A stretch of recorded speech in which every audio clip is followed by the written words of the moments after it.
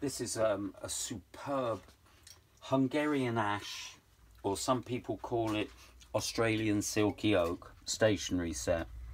It dates to 1840, 1850.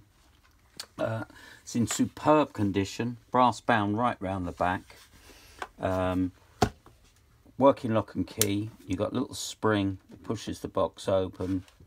The inside you've got a crown top stationery ink, little miniature one, and pen slope, ebony pen slope, and a sycamore interior.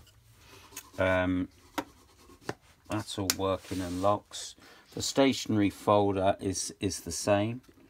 You've got these 4 little studs on the back, so it sits on the table, and then when you open it, you've got your papered interior, original papered interior, and you could say put your own blotting paper, writing paper inside. But a super pair, a wonderful piece of work, super quality brass, real lovely looking stationery set. Thanks very much.